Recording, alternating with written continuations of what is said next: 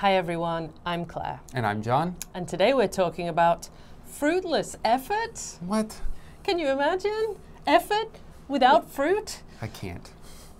If you're slightly confused by this title, don't worry. So were we. Yeah. But, well, we can safely say this has got something to do with fruit. So let's start with that idea. Okay. So, real basic question. We haven't had one basic in quite some time. John, what is your favorite fruit? And interestingly enough, since it is basic, I had a hard time answering this. Because it's not a fruit.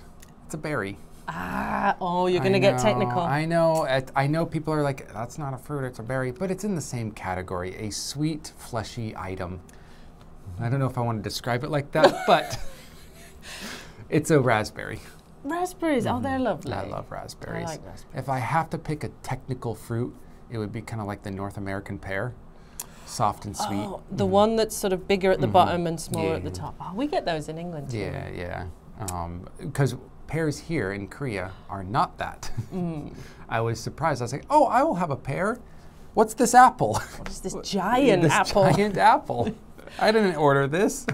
They're good though. Yeah, they are very good. I admit they are very good. But they're different. Yeah. They are different. So how about the drinks variety? Do you like any fruity drinks?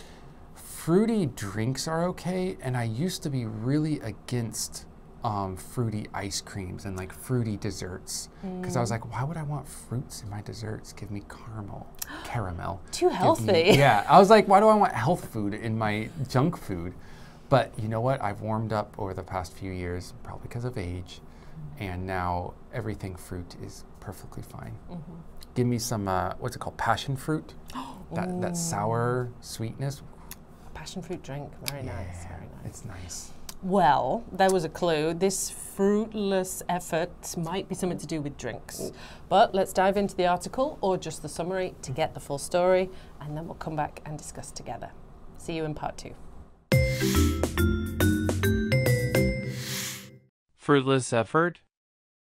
Starbucks offers several drinks whose names seem to imply that they contain certain fruits such as mango, acai, and passion fruit. In reality, the drinks do not contain any amount of these fruits. This bothers some customers, and some are participating in a class action suit against the company.